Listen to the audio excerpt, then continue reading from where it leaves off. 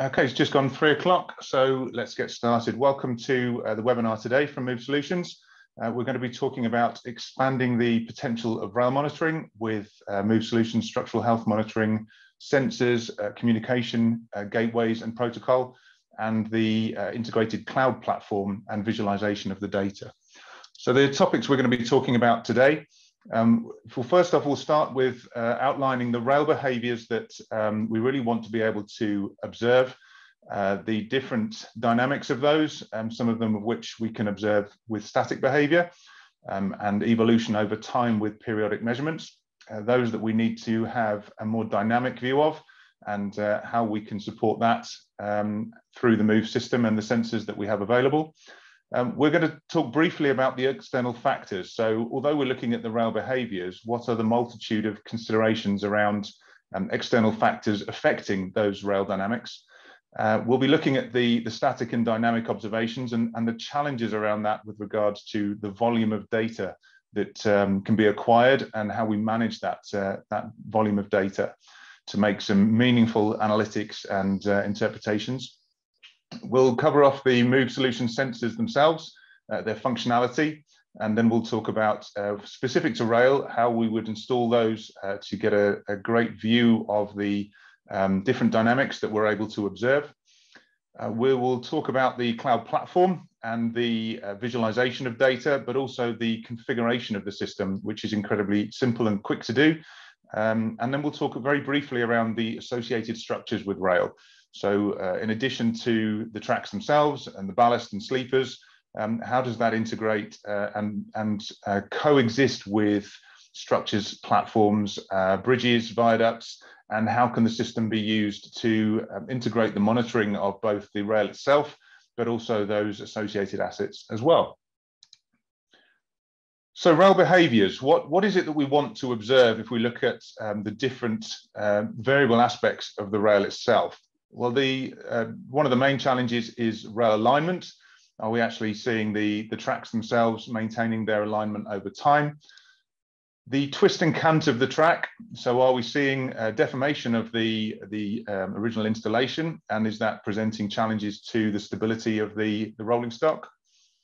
The vertical deflection. So are we seeing an increase in the either incline or decline of the track, whether that's over a longer length or over a much shorter length of rail, and therefore presenting challenges in terms of the smoothness and flow of the rail.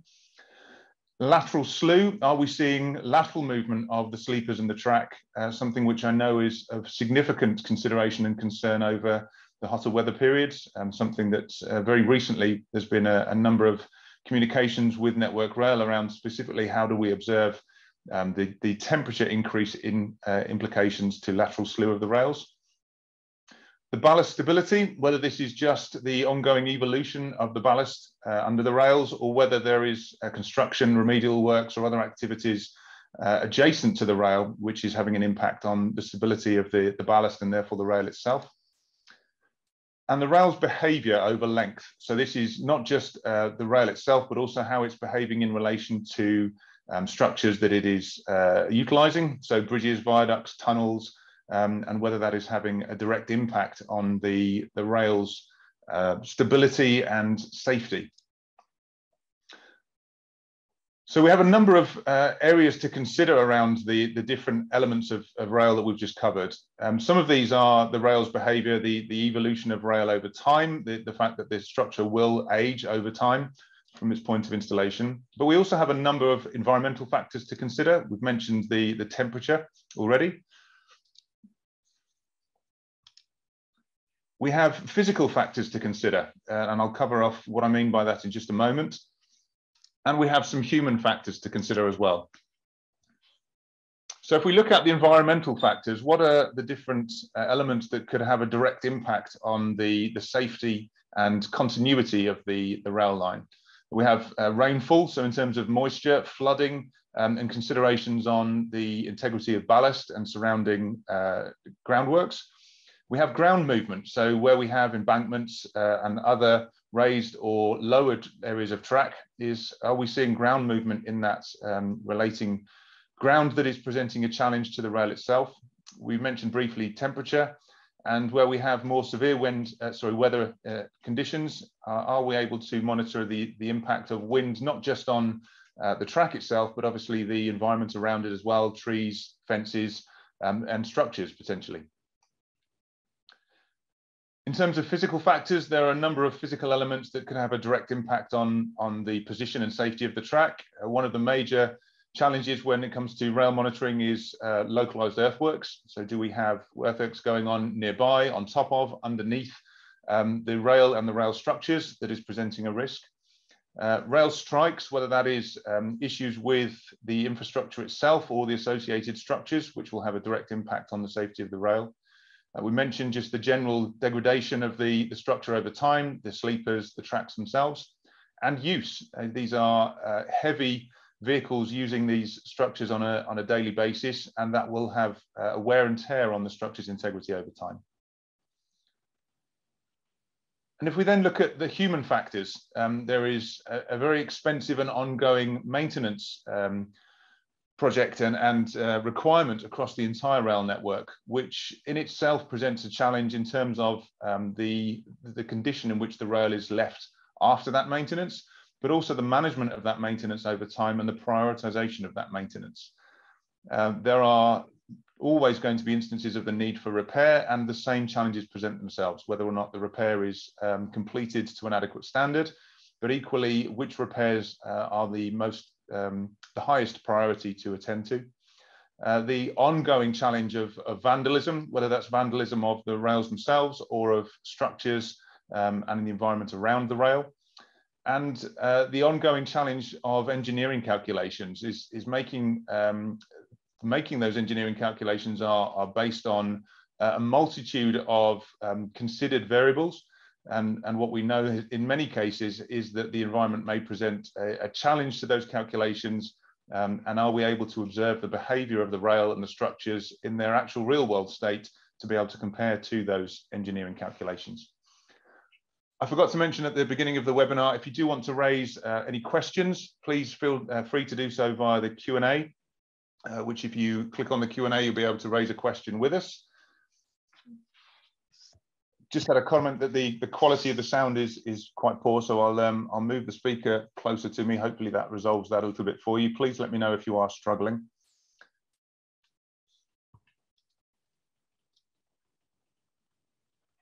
So the data volume, one of the big considerations when we're looking at sensor-based monitoring is how many data points are we collecting and how do we make meaningful analysis and interpretation of that data? Well, if we take the dynamics that we're observing statically, so we're taking fixed point in time measurements and we are comparing those to see whether or not we're seeing any significance in movement or variance in that data.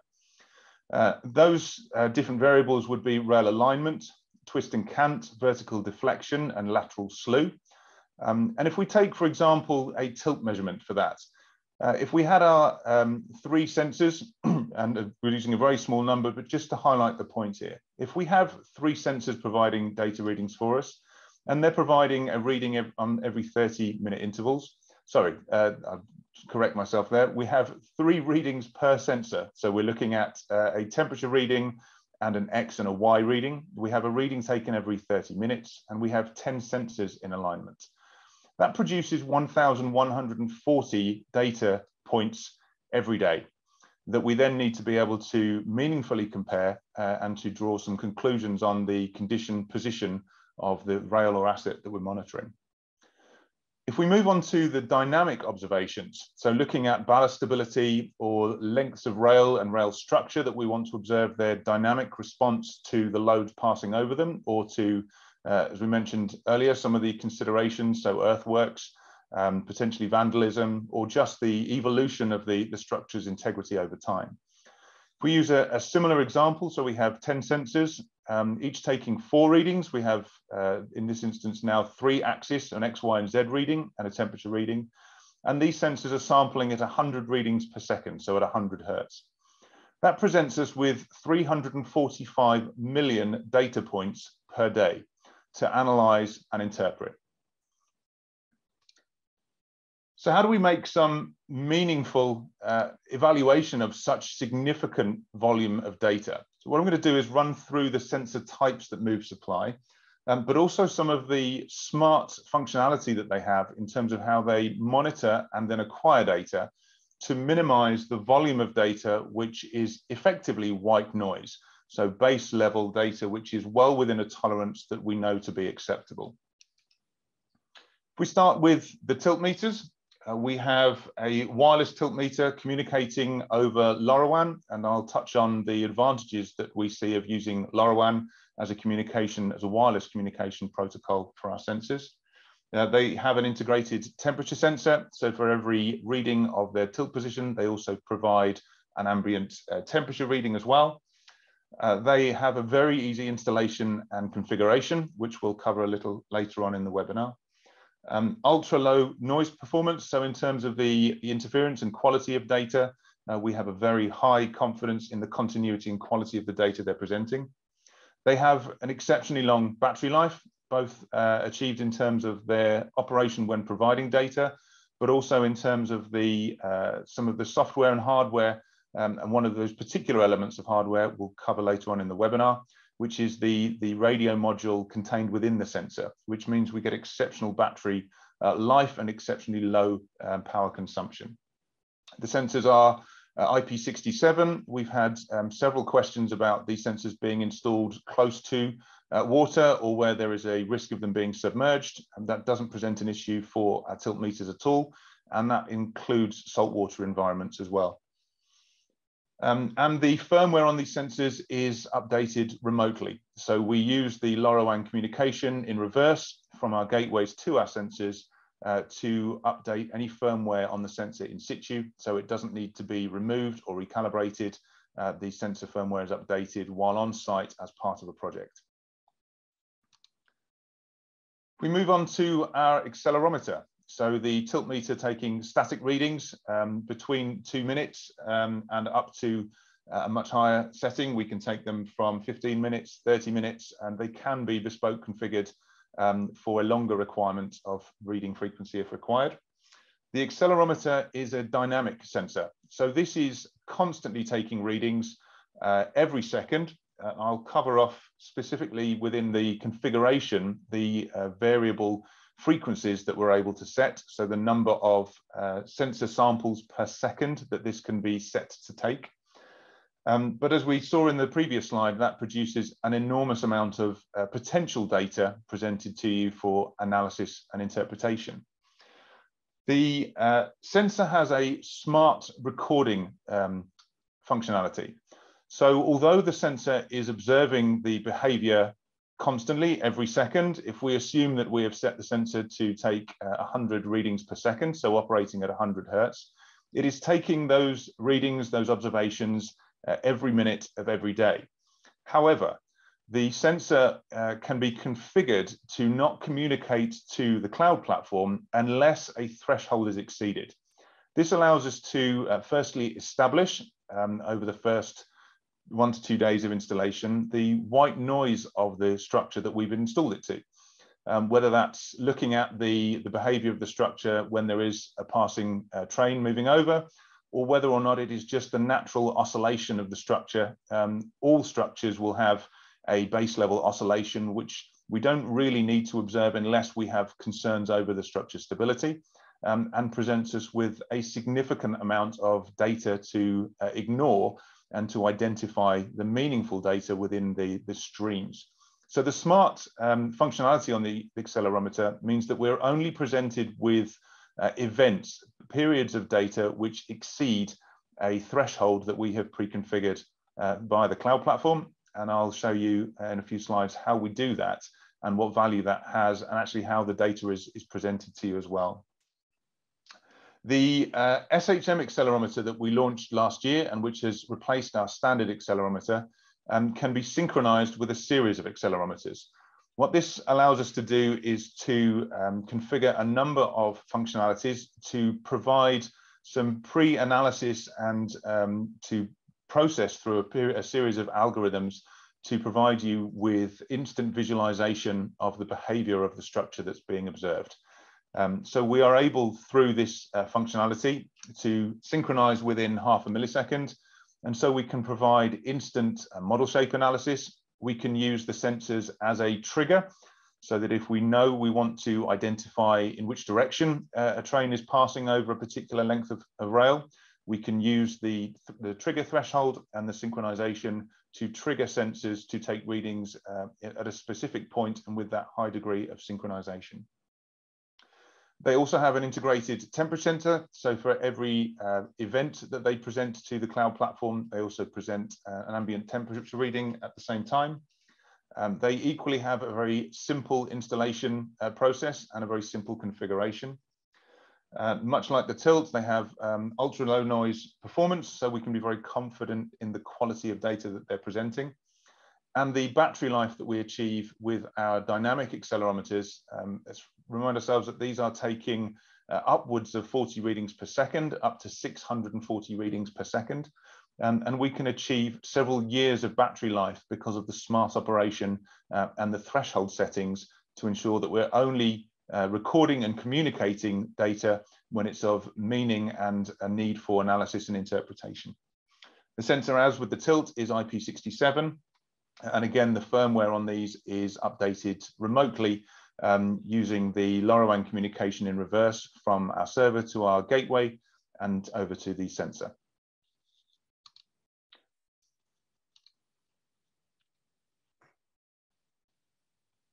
Apologies, my presentation is frozen there for a second. So we have launched in late last year, early 2022, our new vibrometer. The accelerometer is observing acceleration. So we present this data in milli-Gs. So we're talking about milli-G-force readings. And this is observing the force that is exerted onto the structure and therefore is picked up and read by the accelerometer. And this is very useful because we're not just seeing the velocity, so the speed at which the structure is moving, but the degree of force that was exerted onto the structure. And rather than just receiving a single reading, we see an event, a period of time, a series of data points dependent on the frequency setting. And I'll explain in a few slides specifically how we configure the accelerometer and what that affects in terms of the length of sample that we receive. But we receive a sample length and event which we can analyze in a number of ways and observe the milli-Gs, the acceleration that was exerted onto that structure over that period. The vibrometer that we launched earlier this year is to serve as a compliance sensor for in the UK, the British standard for vibration monitoring, but is also being tested to be compliant to a number of other global standards for vibration monitoring. So although the sensor is operating in terms of its internal functionality in a very similar manner to the accelerometer, the difference between the accelerometer and the vibrometer is that the vibrometer has a number of calculations that it does from a sample of data collected and presents a velocity reading as opposed to an acceleration reading. It will average the event, so a similar event length that the accelerometer will record, but rather than present the full extent of that event, it will analyze the velocity of the event that it experienced, and it will provide you with a PPV, a maximum peak-to-peak velocity figure for comparison to engineering calculations and the standards that are provided in the British standard documentation. Much as with the accelerometer, this is a triaxial XYZ device. It has an activation threshold, much as the accelerometer, so we can remove the volume of white noise and low-level readings that we don't need to observe. It has programmable acquisition so that we can set the periods at which we want a fixed reading to be taken.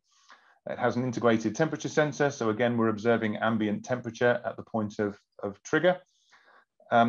As with all of the sensors, the installation and configuration is very simple. We won't go into any details specifically about the vibrometer configuration. There is a previous webinar that covered the vibrometer, and if you would like any more details on the vibrometer, we're very happy to arrange a meeting with you to talk specifically about that sensor's functionality.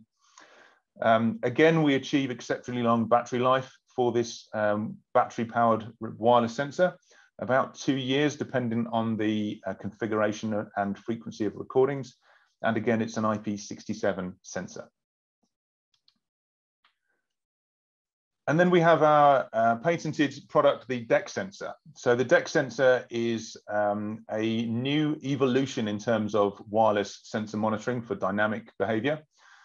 The DEX sensor operates on a single axis. So where our accelerometer and vibrometer are operating on 3 axes, our tilt meter on 2 axes, our DEX sensor is operating on a single axis. And there are a number of different variants of the sensor itself, dependent on the installation orientation and whether or not we want to observe the vertical or horizontal behavior of the structure. What the DEX sensor is measuring is the vibrational displacement of the structure that is attached to. And specific to rail, we'll be talking about its use in monitoring dynamically the behavior of the sleepers and ballast as a train passes over. So as I mentioned, it is monitoring on a single axis, either the XY or the Z axis, dependent on its installation orientation. Again, it has the integrated temperature sensor for ambient temperature readings. It has very simple installation configuration, and much like the other sensors, we achieve exceptional battery life, and this is an IP67 sensor.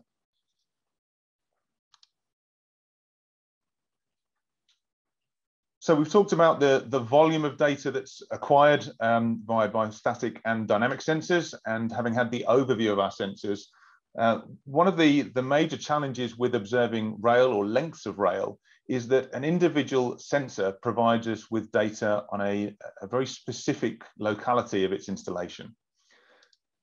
The tilt, which we would use to observe twist and cant and vertical deflection, we can install a series of those along a length of rail, but we're still receiving data for each individual point that then needs further analysis and interpretation to understand whether or not we're seeing anomaly behaviors along that length of rail. What Move Solutions are able to do via our cloud platform is to automatically link that data between those sensors and to use algorithms within the cloud platform to calculate the displacement between each of those sensors and present that rather than just as a degree of movement or tilt with each sensor, but as a millimeter per meter deflection between each of those sensors, allowing us to observe the behavior over a length of rail rather than having to interpret multiple individual sensors and the data that they're providing.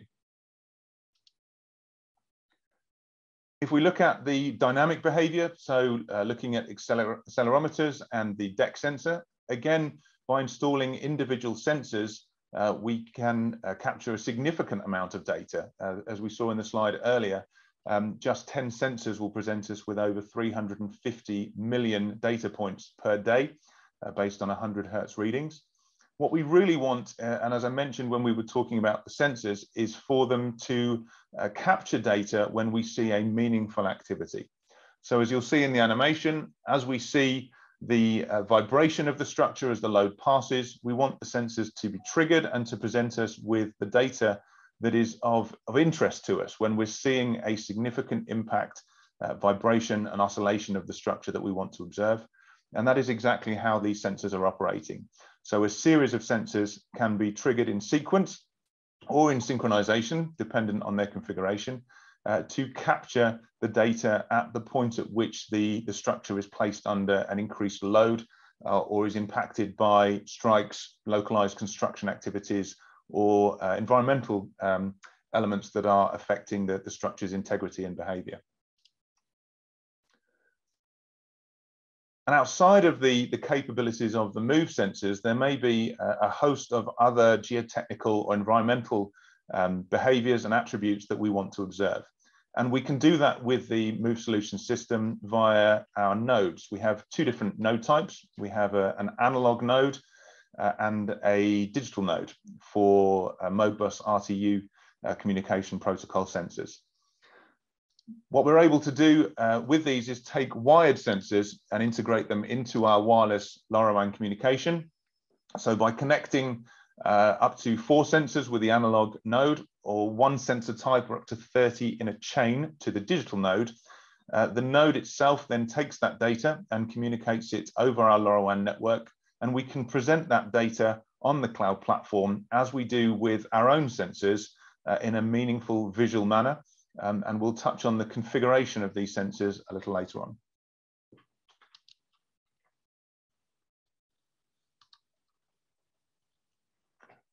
So the sensor placement, where do we put the sensors to be able to achieve these readings? Well, if we start with the tilt sensors, those can be either placed directly onto the rail, or if we want to extend the range of observation by installing them on tilt beams. These are normally in meter lengths, so 1, 2, or 3 meter lengths. We then extend the range of observation of each of those tilts, and rather than looking at the individual sleeper behavior, we're looking over the length of the rail behavior. And as you can see, by linking these together, we can then connect that data, as we showed in the previous slide, and provide the deflection, the deformation over a length of rail, as opposed to interpreting the individual sensors.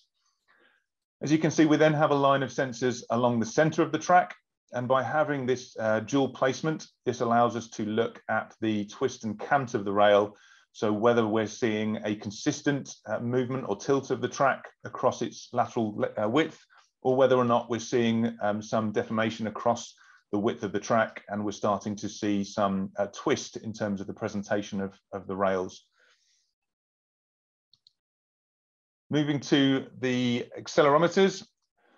If we're observing the behavior of rail in association with a structure that it is passing over or through or under, so when we're talking about the interrelationship between a length of rail and a tunnel, or a length of rail and a bridge or a viaduct, we can, by installing the accelerometers as presented here, so along the length of the rail, we can observe the dynamic behavior of that structure as a whole.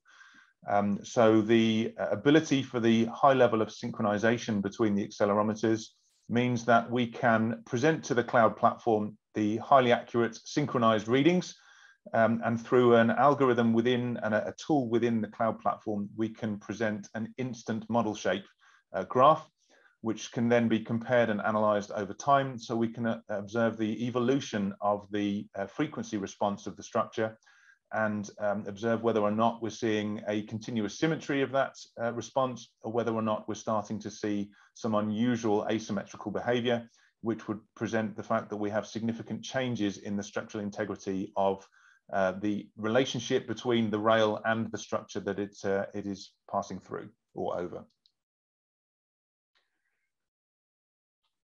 And if then we look at the deck sensors, so the deck sensors placed directly onto the sleepers and monitoring the vibrational deflection of the sleeper and the relating rail and ballast underneath as the train passes over. This allows us to identify whether or not we are seeing a consistent response in the vibrational displacement of the sleepers, and therefore the relating rail over a length, or whether we're seeing anomalies in that deflection, and therefore presenting concerns over the density and stability of the void below, the ballast below the train line. I forgot to mention when we were talking about the sensors that the deck sensor is recording a millimeter displacement, plus and minus, so up and down as the sleeper oscillates as the train passes over. And this allows us to observe and compare that deflection over a length of rail, as I said, to then identify areas of concern where we're seeing an increase in that oscillation as the train is passing over. So I mentioned that the sensors are very simple to install. They are incredibly easy to deploy. As you can see, and as is stated there on the text, when the sensor has a battery inserted, it is constantly looking for a connection to a gateway. So it is always observing whether or not there is the LoRaWAN gateway connected and powered within range. And as soon as it identifies that there is a gateway powered and within range, it will start communicating data dependent on the sensor type based on its initial default configuration to that gateway. That configuration can then be set via the cloud platform, and that is updated instantly to the sensor and affects the frequency and programming of how that sensor is capturing data and presenting it. And I mentioned that we utilize the LoRaWAN communication protocol for our sensors. And the main reason being is that we're able to achieve significant battery length because of the low power consumption, but also significant communication range. We can achieve in excess of 1 kilometer communication range between a sensor and the gateway, which means that if needs be, that the gateway doesn't have to be installed in close proximity to the rail or to the rail structure, that it can be positioned at a point which is convenient and providing as near line of sight. Although having line of sight between the sensor and the gateway will increase the communication range, it is still possible to have a good connection over a significant distance without absolute line of sight between the sensor and the gateway.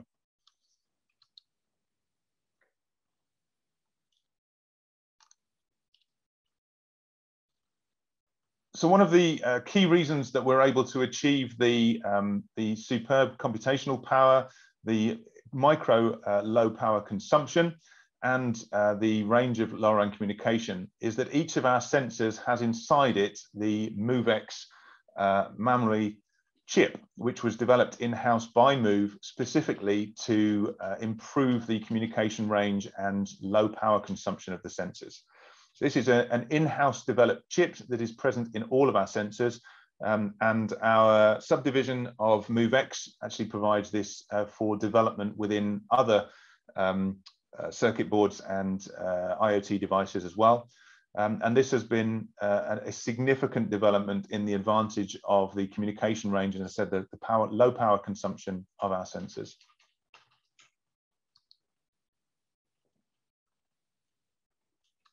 So as I mentioned, all of our sensors are configured and prevent data via the cloud platform. What I'm going to share with you now is a short screen recording of how to configure a setup and just how quickly that can be done. So this is our cloud platform.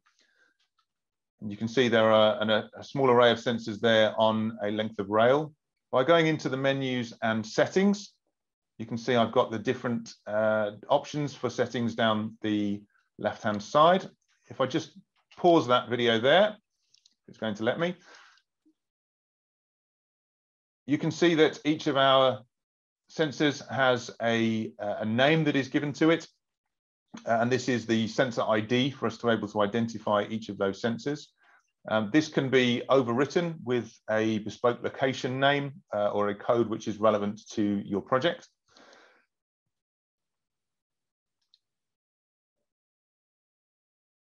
I mentioned we can change the frequency of the recordings for a tilt. So you can see very quickly, just by clicking on the different time frames, I can move the frequency from 2 minutes to 30 minutes. The alarm level, again, very quickly, we can turn on and off the alarms. And if I just skip back very quickly by, apologies, screen is fighting with me.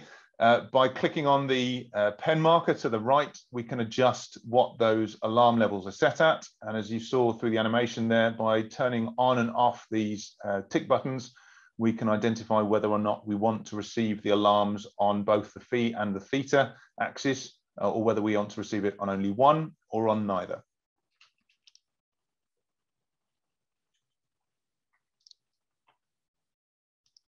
One of the key challenges when installing tilts is that they will never be installed on absolute zero. And so we have a very simple the reset of the offset on the sensors once installed.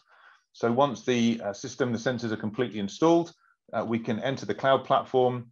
And as you'll see in the video here, by simply clicking reset all and OK, that has now zeroed all of the sensors within our project. and ensured that we are observing from a 0 position, irrelevant of the sensor's actual orientation when installed. So you may have noticed when we were on the alarm page that our alarm setting was in millimeters per meter. If we go to the unit settings, we can very quickly change between degrees and millimeters per meter. This will change the unit of measure that the data is presented in, and it will also change the unit of measure that we can set the alarm for. You'll notice the last menu option we have on the top there is positioning. We won't cover that today. That is relevant specifically to looking at static load deflection of bridge structures. So if we then go back into our menu, and this time we select the accelerometer. Apologies, it's now just jumped forward for me, not very helpful at all.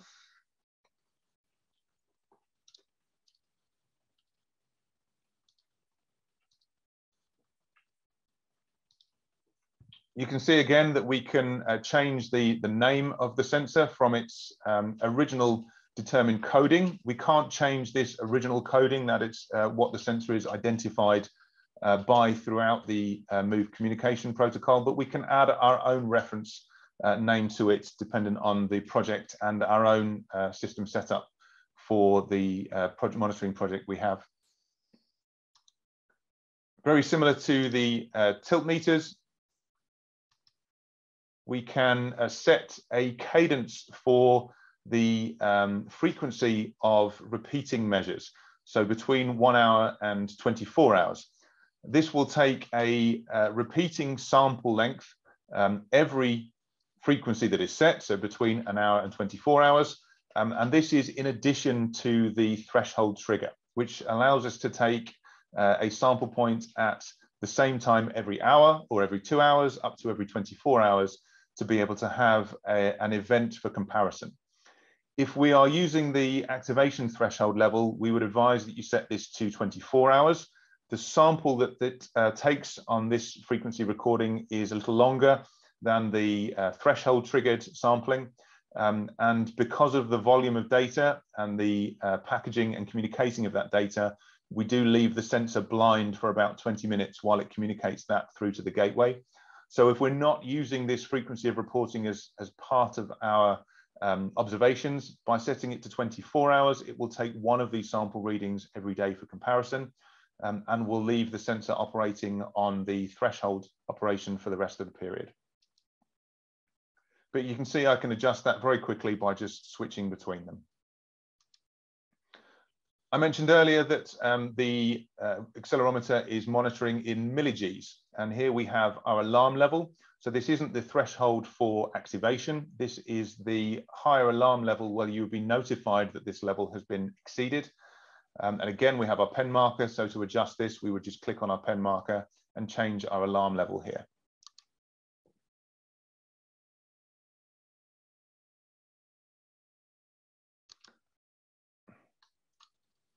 Apologies again, it's decided to jump out of the video.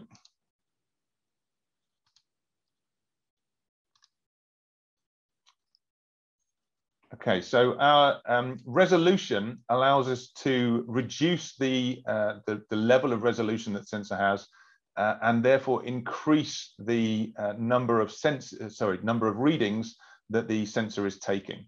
So set on its default setting at 0.031, so its highest resolution, the sensor will take a sample length of 1,024 samples every time it is triggered. If we reduce the resolution, we can increase the number of samples that are taken up to 4,096 samples.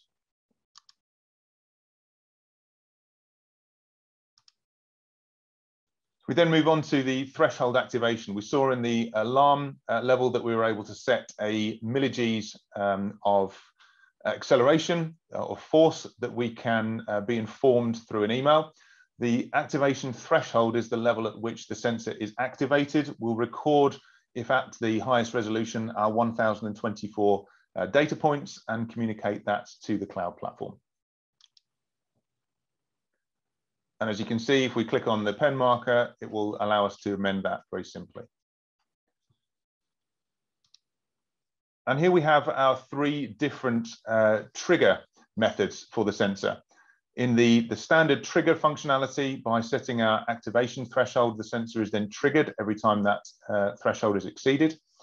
We can set it to synchronize. In the synchronization mode, we will take highly accurately synchronized readings across a number of sensors and be able to provide instant model shape analysis of the structure being observed.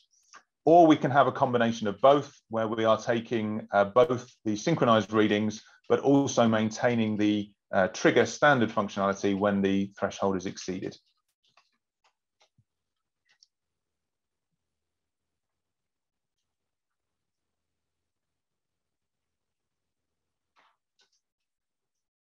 And then our sampling frequency is the number of readings per second. And you can see that that range between 40 and 640, as I mentioned earlier. So if we then move on to the DEX sensor, you can see a very similar set of options to those for the accelerometer, although this time we're now looking at millimeters of oscillation as opposed to the acceleration in millig's. I'll just pause that very quickly there. And you can see we've got our alarm level that operates very similarly to the accelerometer. Our resolution, which is standard, the sensor is set to observe up to 3 millimeters plus and minus. We can reduce that and therefore increase the range of observation to 6 millimeters. But it's key to remember that this isn't monitoring absolute displacement. It is monitoring the vibrational, the oscillation displacement of the structure. And then our activation threshold, much like the accelerometer, but we're updating that now in millimeters as opposed to millig's of force. And then finally, we move to the analog node, which could have a multitude of sensors attached to it. You can see in this example, we have some environmental sensors. We can turn on and off each of the channels within the sensor just by selecting the tick boxes here, and you can see that they each highlight at the top menu there. If we go into the noise sensor, we can name the sensor, we can define the communication protocol, the number of wires that it's connected by, our full scale, our unit of measure, and we can also set alarm levels on these sensors that are integrated via the analog node as well.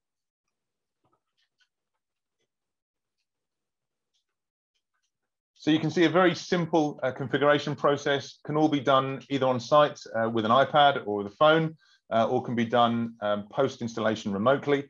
The system can be pre-configured. The only recommendation, if you were to do so, is to set the offset correction for the tilt meters after installation to ensure that they're reading from zero.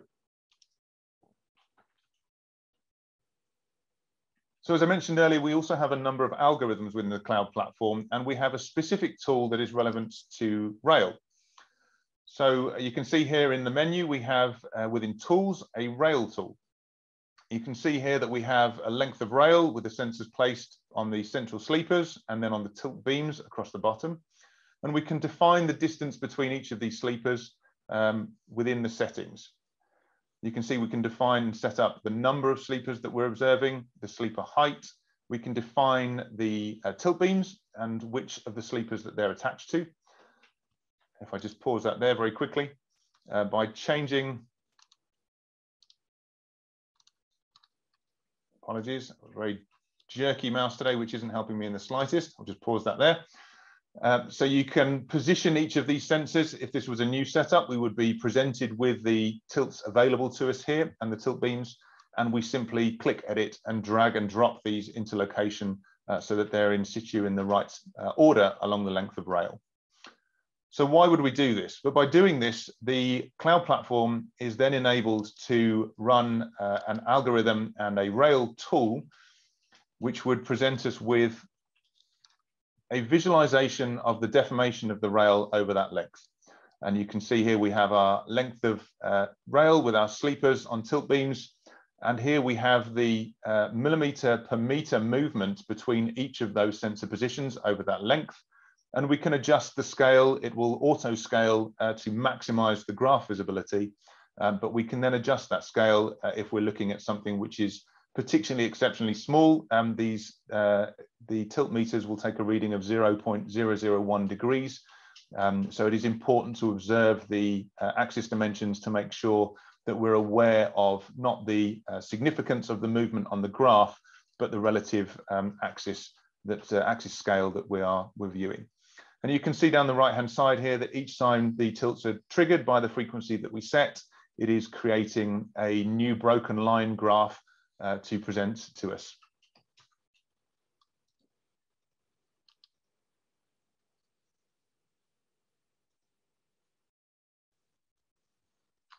So we've had a question which is relevant to this point, so I will answer that now. The question is, does the rail function have the ability to fix the zero at both ends? The rail tool has a fixed zero at, as you can see on this graph here, fixed zero at the starting position. However, if you are looking for the zero to be fixed at both ends, the bridge tool that we have, the static deflection bridge tool, does fix at both ends. Obviously, if we're observing a bridge, you would have a fixed pier at either end of the structure, and we're looking at the deflection in between the two. The tool was developed to observe the deflection between two fixed 0 points for a pier, but equally, if we wanted 0 points at either end of our rail length, that tool would present us with the same broken line representation between a fixed 0 point at either end.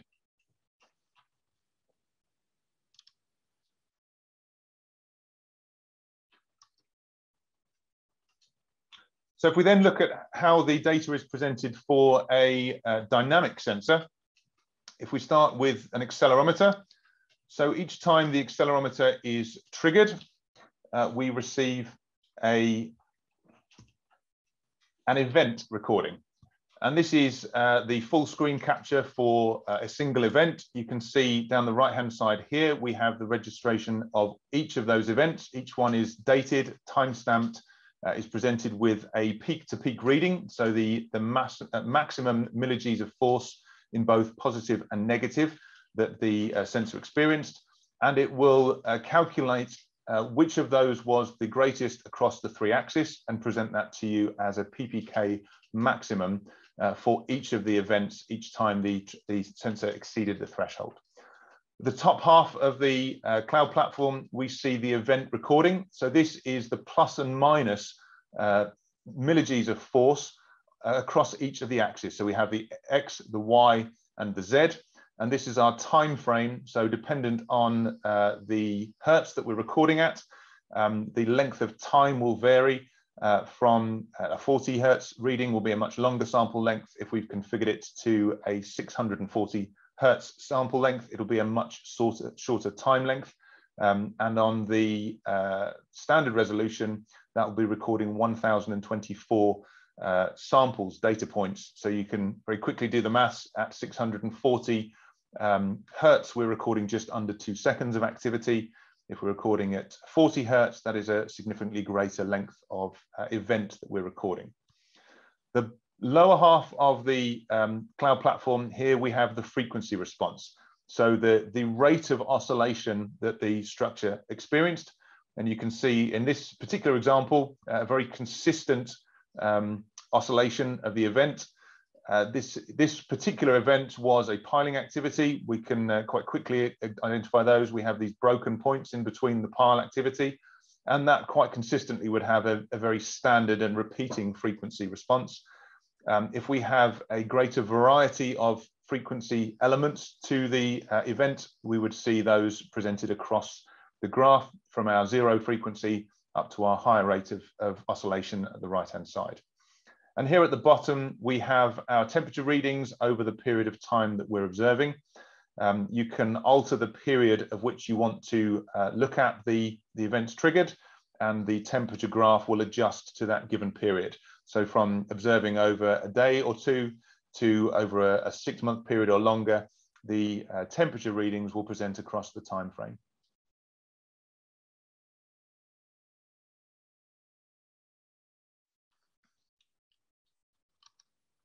If we then look at the deck sensor, the deck sensor will present a very similar set of graphs, although rather than presenting in millig's, it will be presenting in millimeters, positive and negative, but the overall presentation is very similar. You will also receive the frequency response, so the rate of oscillation. But within the tools, we're then able to look at the evolution, so the displacement trend over time. And you can see we have a number of sensors presented here, and we're tracking their displacement over what is about a month's period here. Again, we can change the timescale that we're looking at to observe that over a much longer length. We have had a question just relating to the number of sensors over a length of rail. I will come to that at the end of the session, if that's okay. So if we then look at multiple applications for monitoring, so rather than just the rail, we mentioned that we would talk about other structures and some of the tools that we have available in the cloud platform to support this.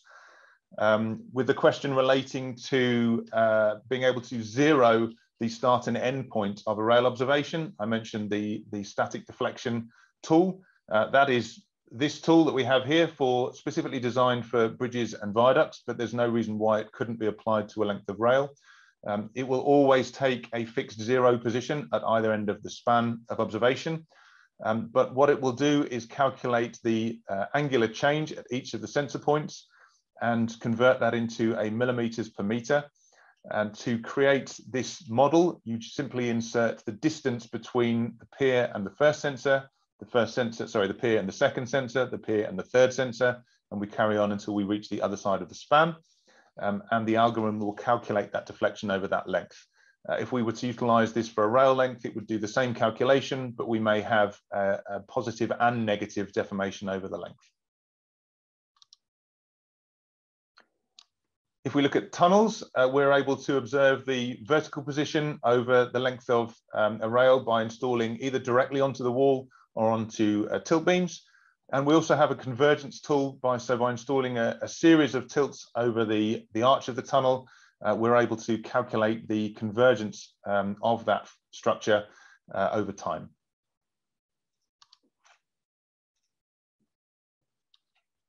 We mentioned earlier in observing some of the environmental factors surrounding the rail, one of those being embankments. And we're able, through the installation of tilt meters on stakes, observe the behavior of whether that is an embankment above or embankments below the rail. And again, we can link a series of these sensors using the tools available to present a broken line representation of how a length of an embankment is behaving and the relative position of each tilt to another. And then looking at the stations and platforms, we are able to observe a multitude of behaviors of any building structure, and this can equally be applied to stations and platforms, whether that's looking at the verticality of the platform wall and therefore its position in relationship to the rail, or whether we're looking at the actual structure itself and any impact on its structural integrity due to passing rail or structural works or groundworks, or whether we're just looking at the evolution of the structure's integrity in itself.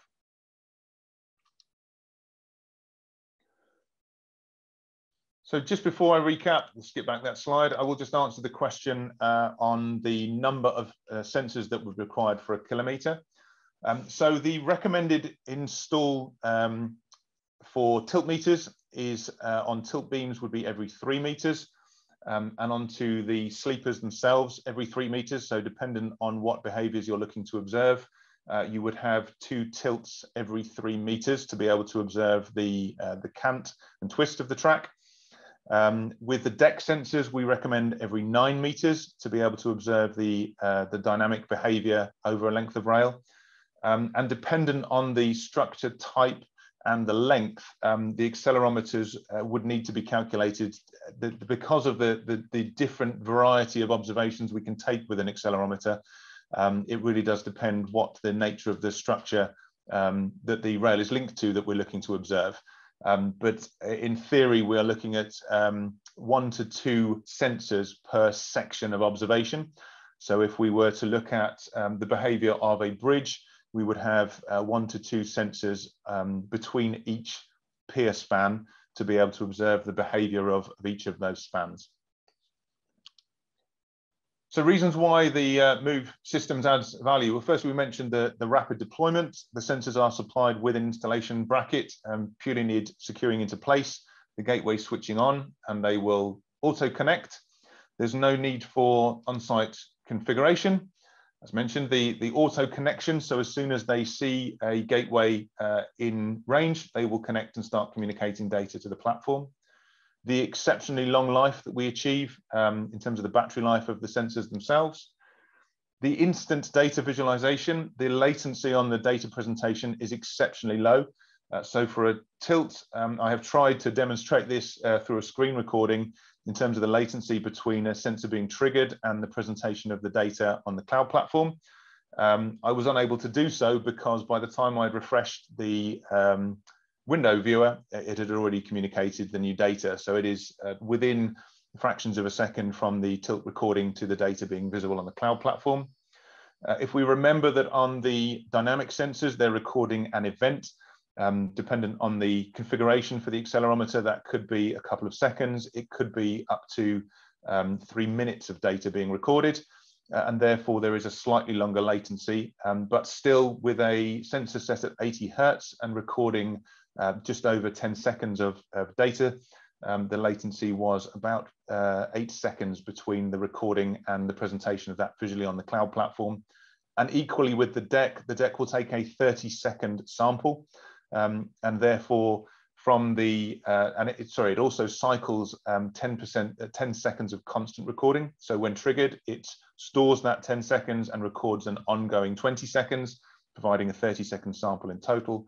And that will be present within the cloud platform within about 40 seconds from that observation being made, that event being triggered. There are multiple algorithms. As you may have noticed when we were on the cloud platform screen recording, there was a number of other tools and algorithms available, less specific to rail, but there are a constant development for new tools and visualizations of data from within the cloud platform. As we've highlighted, multiple applications, talking specifically about rail here, but we are on an almost weekly basis being challenged with new structures that need to be observed, and we're very blessed to have a structural engineer within our team who can, for larger projects, put together a system proposal and advise on where sensors should be placed to maximize the observation of that structure. The threshold activation of the sensors for the dynamic sensors, minimizing the volume of data that we're trying to analyze and allowing us to focus on data that's of value. The third-party sensor integration, which allows us to integrate a host of geotechnical and environmental sensors and provide the data visualized within the cloud platform. The batteries within the sensors, when they do eventually expire, they can be replaced in situ. So there is no need to remove the sensors to replace the batteries. They can be opened on site, batteries are placed, they will auto reconnect and start transmitting data again through the gateway to the cloud platform.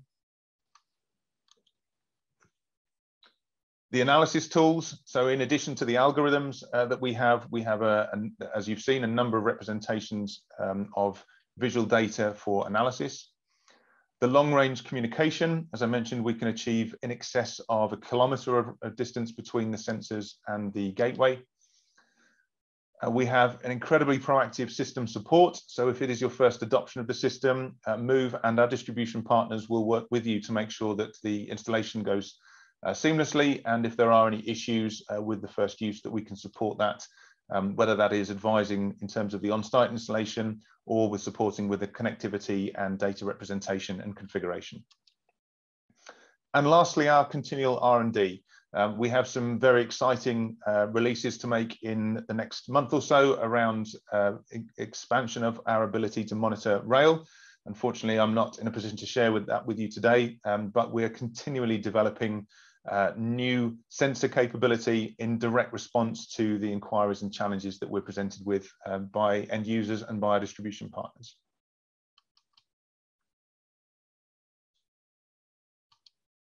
So thank you very much for joining me today. I'm just going to have a quick look and see if we had any questions which we haven't already covered off.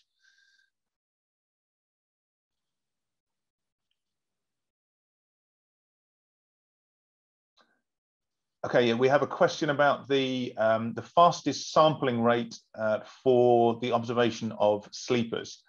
The deck operates at 100 Hertz, so it is taking 100 samples per second, and taking at each one of those readings the deflection position, so the displacement, positive or negative, up to 3 millimeters. But important to highlight again that that is the oscillation, the vibration displacement, not the absolute. And we have yet to have an installation where the vibrational displacement exceeded that 3 millimeters plus or minus. And yes, the data samples are sent direct to the cloud platform. So if we were to set the trigger threshold, as we had on the example screen recording at 0.5 millimeters, every time the sensor experiences a displacement above that, it will record the 10 seconds of looping data. It will record another 20 seconds of data going forward, and it will present that as an event to the cloud platform. And visually, that will look very similar to the accelerometer screenshot that we saw, but equally it can then be presented over time, so you can look at the maximum oscillation over an extended length of time. So if there are any other questions you'd like to add, if you could pop them into the Q&A, I shall keep the webinar open for another minute or so to see if there are any further questions. Equally, if there are any questions that come to mind following the event, please feel free to email either through the Move team or contact one of us via LinkedIn. You're welcome to connect and to ask me questions via then. Very happy to present a more in-depth overview of the sensors, the installation, and the communication of the sensors. And we are planning to organise a specific Q&A session for rail monitoring for both asset owners and service providers, so that we can ask for pre-registered questions and we can then respond and answer those during the session. Super. If we don't have any more questions, thank you very much for joining me today. I hope the webinar has been of value. As I said, the recording of this will be shared, and I really look forward to working with some of you and improving, expanding the rail monitoring that you're able to provide.